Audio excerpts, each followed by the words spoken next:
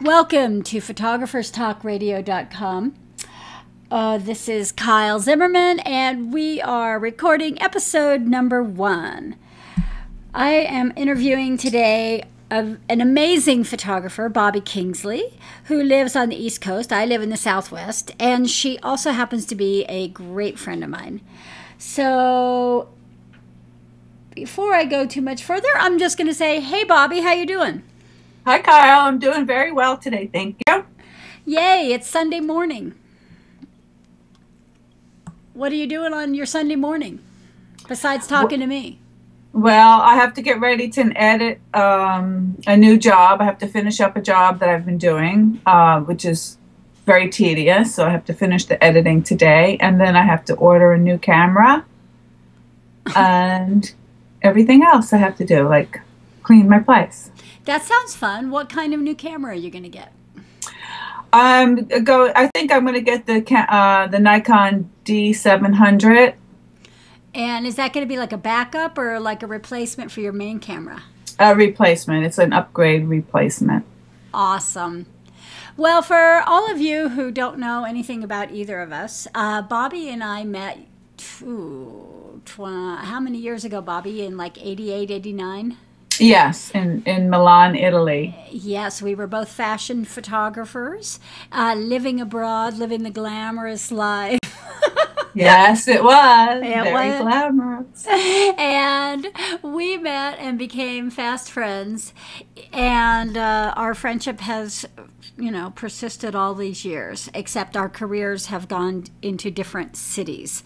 And I think also sometimes in different directions and then back again into similar directions, right? That's right. Exactly. I think we do pretty much the same thing at this point. Yeah. So, Bobbie, tell us a little bit. It's like I really don't even know how. Tell us a little bit about your career and how you got started. Well, I got started shooting jazz musicians in New York City, where I'm from, and I started doing that in '75 when I got my first camera. That was 1975. And in case this is being listened to way in the future. Right. And so I started doing a lot of publicity photography for dancers and musicians in New York, and those pictures got published in New York in jazz magazines and in newspapers in New York and in Europe, mostly Paris. Cool. Did you study photography in school or something? No, I'm self-taught, although at one point I took a course for studio lighting for a few weeks so that I could get a job as an assistant in a studio so that I could learn that. And that's similar with me too. That's pretty much the extent of the kind of photography classes I took. I mean, I took some lighting. I took a little bit of 4x5. Mm-hmm. But anyway, so you started shooting jazz musicians in New York. And right. You got published with that. Yes, and then also while I was during that same period, well, a little bit later, very shortly later, I was in college, and I had an internship. I had different internships for one was the New York Post, another was the Daily News, New York Daily News, mm-hmm.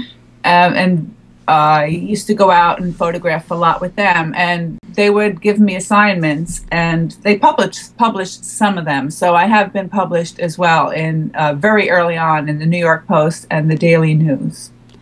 And so how did you get interested in starting to pursue fashion? Well, I had been doing photography for several years by this point, and I decided to become more commercially viable. And I thought that I should pick something not photojournalism, because that really doesn't pay anything, almost. And I decided within commercial photography that fashion photography would probably be the most interesting, even though I had no background in fashion whatsoever and was not very fashionable either. But... well, I was, but in my own way. And so very naively, I was going to move to Brazil, to Rio de Janeiro, and pursue my fashion photography career. However, at the same time, when I was saving up my money and planning to go to Brazil, I read an article in Modern Photography about fashion photography in Milan, Italy, and how it was booming and how exciting, and there were so many opportunities for new photographers. And so I kept trying to put that article out of my mind because I wanted and was set on going to Brazil, but it kept popping up. Like the voice kept saying to me, why are you going to Rio when you should be going to Milan? And I kept trying to fight it, but my practical side just had to win over. And so I decided reluctantly, very reluctantly, to go to Milan. And it was at the end of October in 1986.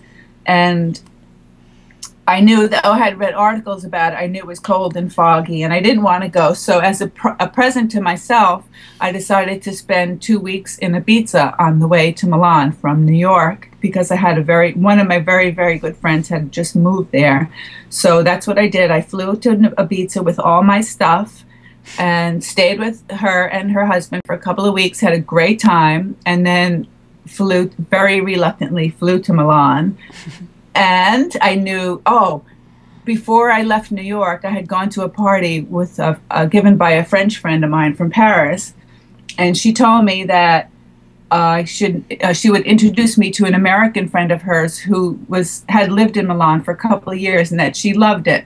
So at her party, I met the woman, and the woman just loved Milan, and she made me excited to go. And she gave me the phone number of a guy who would give me the phone number of a good friend of hers, because the friend had moved. So when I flew into Milan, I didn't know anybody at all, and I tried to get a hotel. I couldn't speak Italian. I could speak some French, but not Italian. So I finally, long story short, finally found a really crappy hotel because everything was booked up, because they have those feriés, the industrial fairs going on. So I found a hotel, and then I took myself to dinner, and I was drinking some wine and stuff at dinner, and I was fighting my tears because I was like, so it was cold and foggy, and I just left beautiful Ibiza. And I was sitting in the restaurant fighting my tears because I was thinking, what am I going to do? I'm here in this freezing cold place. I don't know, so I can't speak a word.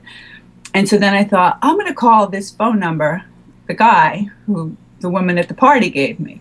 I said, I can't get worse than this. So I call him up. I call him, and I could hear he's very kind of like trying to put me off on the phone. And then he says, I said, oh, hi, I met so-and-so, and she gave me a phone number. And so he puts me off, and then finally he goes, okay, meet me at such and such a place in Milan. He says, I said, how will I know you? And he said, I'll be wearing an impermeable, which I figured out meant raincoat because of my French, because it was impermeable. So I get on the metro, because I can go into any city cold and get everywhere I want to go. I have no problems traveling. So I get on the metro, I go to where he told me to meet him, I go in, and so we're talking, we had a few drinks, and then he says, okay, let's go pick up my friend, who is an American architect who was staying with him at the time. And he says, we'll go out to dinner. So I said, okay. I didn't tell them I had just eaten dinner, but I said, okay. So we went and picked up his friend, who was from New York as well, and the three of us were in the car driving to a pizzeria. Sorry for the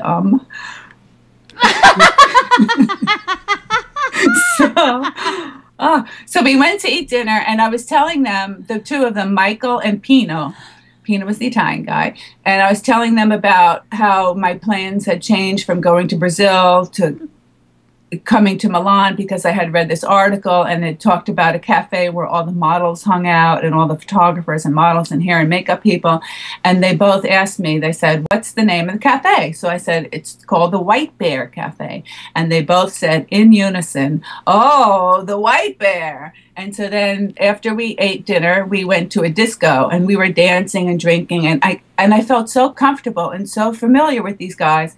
I kept having to remind myself that only a few hours earlier I was desolate and almost crying and not knowing a soul. And here I was having the grandest time in the world.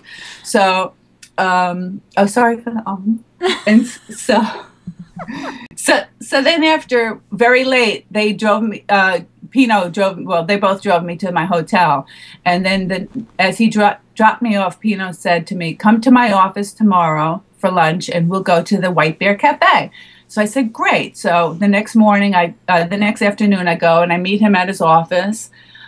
And we go to the White Bear Cafe, and there was all these American models in there, very young American models.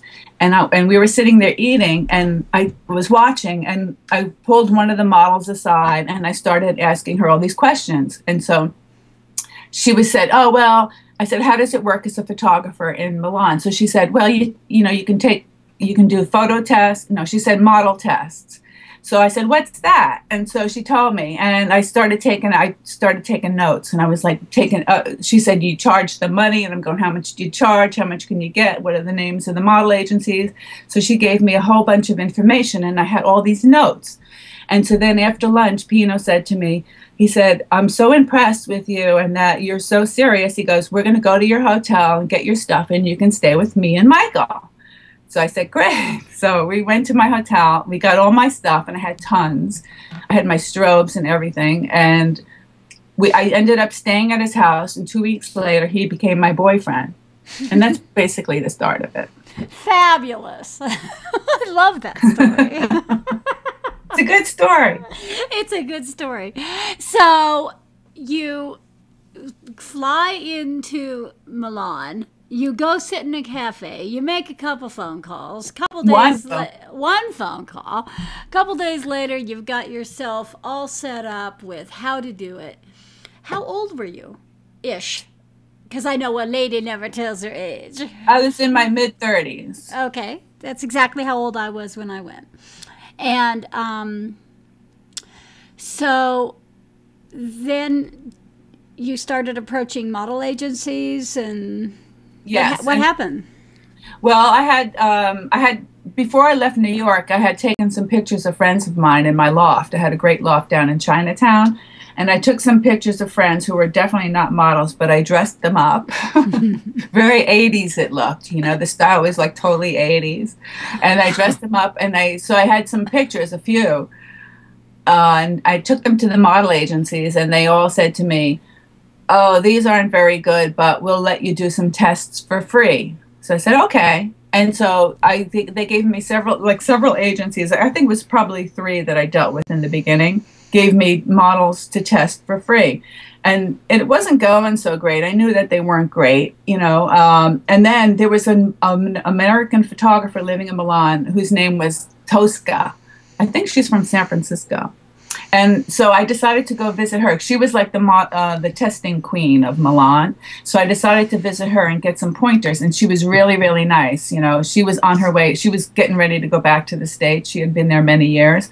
So she gave me all these great tips. But the best tip she told me was that you have to get a good model to get good pictures, because I told her I was doing these tests, but I don't like them and I'm not getting paid. So I followed her advice, and I picked out a really good model that rather than what they offered me. I said, I want to shoot this one. So they gave me her, and I took pictures, and they came out great. And then that was such a revelation. So I started to only shoot really good models. And then slowly, one of the agencies, Ricardo Guy, which is the biggest agency in Milan, said to me, if you keep taking really good pictures, you're going to start getting paid. So I said, great. And that's what happened. And then I just got better and better. And I started getting paid for all my tests all the time. And I became known. And then I became the testing queen in Milan, which was great. And so at the same time you were the testing queen, so let's talk about inspiration. So okay. You shot the beautiful girl, and the model who had something, as opposed to just whoever they were giving you. Exactly. And it was just quite obvious from that moment that was it inspired you. Mm-hmm. Would you say it inspired you? Yes, because I understood instantly that a model who can move in front of the camera helps you. I didn't know that. I just, I was doing all the work, and they can really help you. They add a really good model adds and help and inspires me. It's not just me doing all the work. She helps me. And that's what started to happen. And that was the biggest revelation ever. Well, what I noticed about your work, like from the get-go, was that you would never hesitate to like costume someone. Like you would take people and dress them up like 20s flappers, or you would like really see something in these, you know, people that you were shooting, and you would bring out almost like movie-like characters. It was very cinematic. And I just love that about you. That didn't happen for me. I didn't see that in people. So is that something that you started with the less professional models? Like, or is that something that you really developed with the better models, or is that something you always did? That's something that kind of developed as time. I didn't do that right in the beginning because I didn't know what I was doing at all. But that developed as time went on. And my biggest influence ever has always been Italian neorealistic movies. Especially Fellini is my major hero in the whole world. And he always has been. And him and Roberto Rossellini and Vittorio De Sica, those guys are my heroes. And so I realized as I was shooting that I loved that. I loved this. It's a French thing called mise en scène, which is it's put into the scene. So you take a person, and I started to develop this. I would take a person. You have to get a vision first. I would start to get a vision, and then build the vision into a photograph. That developed later. Although also while I lived in Italy, I used to watch those wonderful movies on TV with no sound and study the lighting. And I learned so much by studying the lighting of movies. Is that the stuff like The Girls Who Smoke, that whole series? Absolutely, everything. That came kind of out of movies? Yes, completely. And so...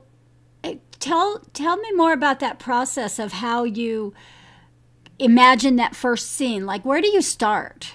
Like, does it come from watching a movie?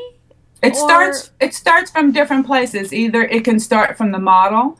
Like sometimes some certain models I totally inspire. I look at them and I see them as a character instantly, and then that's my starting point. Or the clothes can inspire me, or a location. Like if there's a wonderful old palazzo, or some wonderful French apartment, or some architectural wonderfulness, you know, that will completely inspire me. And then I'll get a model, and then I'll get the clothes, you know. So each of those three things will be the starting point. Edit point here. I'm going to edit this out. Hey, Bobbie. So right now would be a great time to like speak about specific pictures. Like if, as we're talking about this, tell me like the picture of the girl with in the car, or whatever it is that you want to refer to. I'll put those pictures as we talk about this stuff. So I'm going to go back in, and as we're talking, you can feel free to just mention like, and that girl that was in the car, you know, and the girl who was leaning on the pole, and then later you can make sure I get the right picture. Okay, so before I do that, I'm going to I have to go into my backup and get the file I sent you so I can look at the pictures I sent you. Okay. All right. I'm going to, open that folder too. This is going really well. So I'm not too wordy? Well, you'll edit, right? Yeah, I'll edit, but you know, you can, this is exactly the kind of stuff I want to talk about. This is what I think is interesting for people. All right. So we're going back in now. Okay, wait. Let me. Oh shit. Let me pull out that file here. So sometimes it's a model, and sometimes it's a location. And but like, is it ever? Or it could be the clothes. It could be the clothes. Yeah. Is it ever like from an actual movie you've seen? They're all from movie scenes. All the movie scenes are stored in my head. Like I've watched over and over and over again these movies that completely inspire me. I've watched them many, many times, all of them. So they're all in my head. I don't need to watch the movie again. Although every time I do rewatch a movie, I'm more inspired and more validated. Did you see the movie Nine? No. Oh my God. But that's not that kind of movie. Yeah, it's not. You don't know what kind of movie it is. You haven't seen it. Yeah, I guess you're right. You should see it. It's fantastic. It's it's all about Fellini. Oh, that Broadway one. The movie called Nine, Nine, Nine. Yeah. Oh, I was thinking of 9.5 Weeks. No. Yeah. Oh, I have seen that. It is beautiful. Yes, you're right. The one with Daniel Day-Lewis. Right. It's so great. So tell me more about like specific shoots, like something. Wait. Can I break in? If I open up my bridge in my Photoshop, is that going to mess this up? Because I can see pictures. Okay, No. let me. Because oh shit, I just opened Fetch. Because this way I can look at them. Wait, let me get this all. Which folder did you send me that has the? Which folder did you send me that has the pictures that are most interesting? I just only sent you one folder. Okay. With several types of pictures. Oh, I see. I'm finding the folders from before. Before what? Last year when we were working on the art project, the possible hotel art, the hotel art thing. Oh. I don't remember that, what I sent you. You sent me like street art. Yeah, I don't remember. Sorry. That's okay. Well, how dare you? Okay, so Bobbie, we're back in. Okay. I've got your folder.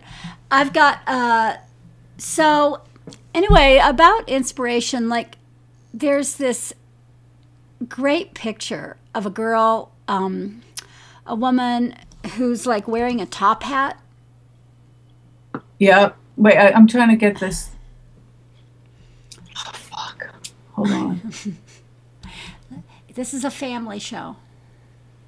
No, it's just that I did something to my Jesus, Mary, and Joseph. Okay, I did something to my bridge last night, and now it's not. I'm trying to get that specific file. So it's called Sent Kyle. Oh yeah, here it is. Okay.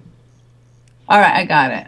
Got it. So I was talking about the picture called Fashion 5, and it's a picture of a young lady who has a top hat. Okay, I got it. And so where was that taken? Wait, I lied. I don't have it. Fashion 5.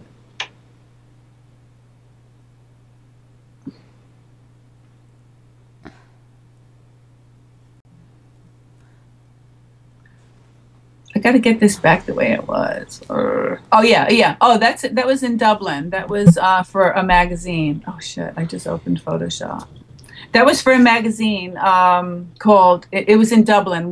By the time I got to Dublin, before Paris, I was working a lot, like tons. I was working for all the magazines there, and so this was an assignment. It was called Dickens, and I worked with a great stylist at that point. That's another thing I learned is like the better the stylist, the better the pictures.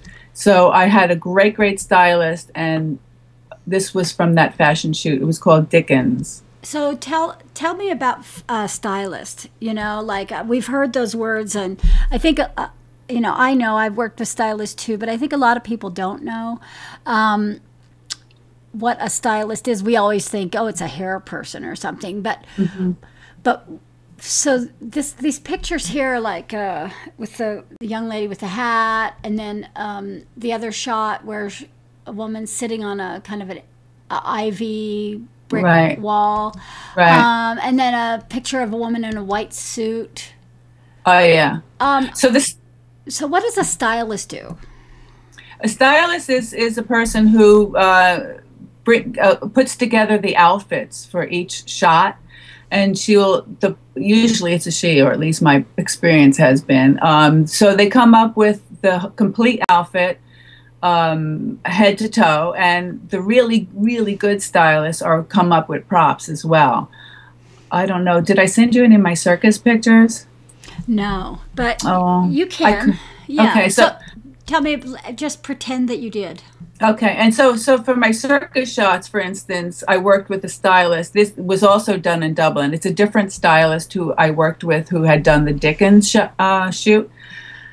So the stylist for the circus shoot was great. I worked with her a lot, and she always showed up with the wonderful props. And when we talked about our fashion shoot coming up, I said to her, wouldn't it be great if the model pulled out a rabbit out of a hat for one of the shots? So she goes, oh, that would be great. So the day of the fashion shoot, we show up really early, and she has a big, gigantic white rabbit, and she's got a top hat, and she's got everything she's got all these feathers, and we had the greatest shoot in the world because of her. Another time we just did more of a plain shoot that was like a spring fashion shoot, and she showed up with this big gigantic straw hat, and that made the picture. And it was like I shot the model from the back with the hat with her hand on her hip, and it was great, and it was because of my stylist.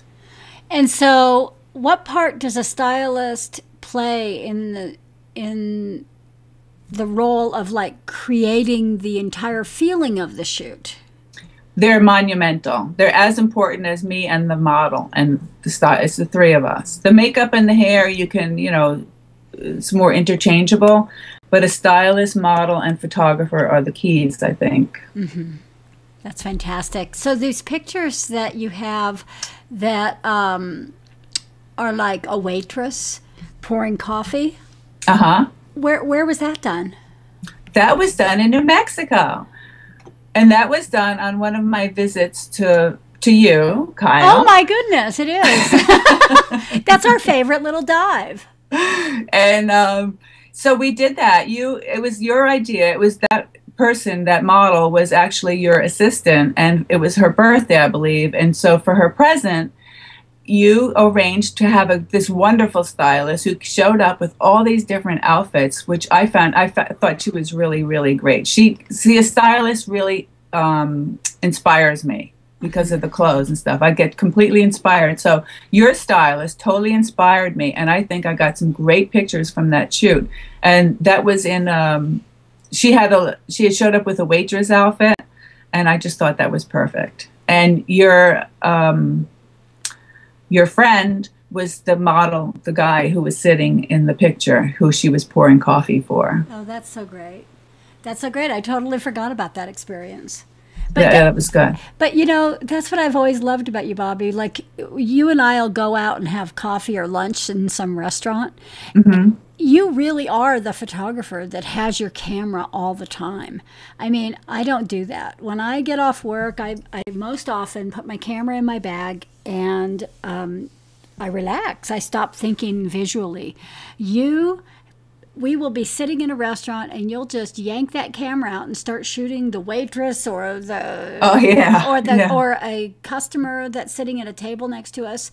And I just love that about you. It's so fun, I think you do that too. I mean, that's when I remember you. The photo that you have of the woman who's wearing like a bathing suit that's all spiky? Oh, right. That's great. Yeah. Yeah. How did you get this idea, and what's that? Is that the one that I put the graphics on? Uh-huh. So that was in Paris, and I was able, when I was living in Paris doing a lot of tests and stuff, I did a few jobs, but not many, but mostly tests, and I had access to a lot of designers' clothing. And this one place I went, and they told me I could take whatever I wanted. So I got this because it was pretty freaky. I like kind of weird stuff, So I picked out this outfit, and I had this model who paid me to do the pictures. And I dressed her up in this. And then it's just me. I love all these old little cafes and bars in Paris. And so we went there, and I had her just posing around. And then I started going into graphic design, and I was doing a bunch of pieces for a new magazine called D Magazine, and this is what I made. And so for her, and so for every oh God, I can't think. So for every design that I made, I made a new word, like D for debate, D for delight, D for whatever. And so then I would come up with a little catchy phrase that went with it. So for hers, and it went with her outfit, it said, "You have to have a point to make a point," for debate. That's so And so cool. I thought it went well. That's great. So what about this picture that is like John Bon Jovi? Oh, yeah. Is that real? Yes. Yeah. So, where is that? That was in New Jersey. John Bon Jovi lives in my town, or the next town over, as does Bruce Springsteen. And Jon Stewart now lives here in Red Bank. And also Queen Latifah lives here. And Debbie Harry lives in the next town over. But anyway, so John Bon Jovi, he's a big philanthropist. He does all these very, very good deeds for people who need it, you know, like people who need to eat and all that. So this was a benefit that he was giving for a clinic here in town for people who don't have health insurance. And so this was at the new, I think it's called the Prudential, I can't remember the name. It was this big new stadium that they built in Newark, New Jersey. And this was a fundraiser, and everybody who was in the room had donated at least $5,000, and they got to pose with John Bon Jovi. And so this was him just taking a little break, looking out the window over the ice skating rink or whatever it was. Oh, it's gorgeous. Did you come up with that idea, or you just saw that? I just saw it. He was just there, and I go, "Oh my God." Did he know you were shooting him? No. I took tons of pictures with him posing with people, but he didn't know that I was doing that. That is so cool. So where do you find your inspiration these days? Do you still shoot fashion? No, very seldom, because it's where I live now. There's no fashion industry, and it's like I'm happy. I don't want to live in a big city. I'm an ex-New Yorker. I lived in big cities all around, and I just want to be where I am, which is I love this place. There's no fashion here, so my big inspiration is no matter who I'm shooting or for what, I try to get the best pictures possible. And try to make as exciting as possible. I do get inspired when I have a great, beautiful bride and everything is gorgeous, you know, if it's a beautiful setting and everything is, or I'm also inspired by people's faces to do portraits. And like there's a picture that was taken at a reception, and like it's just like pretty people in cute dresses looking at their camera. Oh, that was a wedding. That was a wedding that I did. So do you find weddings inspiring? I do. Yeah, it depends. Like that wedding was inspired. See, living here on the East Coast, I live in a very wealthy area just outside of New York. And so the people, the style of the weddings is different from, say, New Mexico, you know, the way that people dress and all of that. And I live right on the ocean. So, but this picture to me is a complete Vogue picture. It's like totally Vogue, you know? Awesome. So, well, cool. I guess we should wrap that up. We've spent a lot of time talking. I could just talk to you for hours, but I'm going to let you go, and maybe we'll get together again sometime soon and talk about something else. But, Bobbie, you are amazing, and I am inspired by you all the time. Well, I'm inspired by you all the time, and I always learn so much from you every single time I talk with you, even to this day. Ah, well, we need to get together and hang out. We need to go on another photo excursion. That would be fun. That time I spent with you in New Mexico shooting, oh, that was great. I loved it. I know. Those are some of the best pictures that I have of myself. You know, I just love that. So cool. What's your website, Bobbie? www.BobbieKingsley, that's BobbieKingsley, photo.com. Awesome. Well, cool. Thanks, and I love you, girlie. Thank you. See you soon, I hope. Okay. Bye-bye. Bye.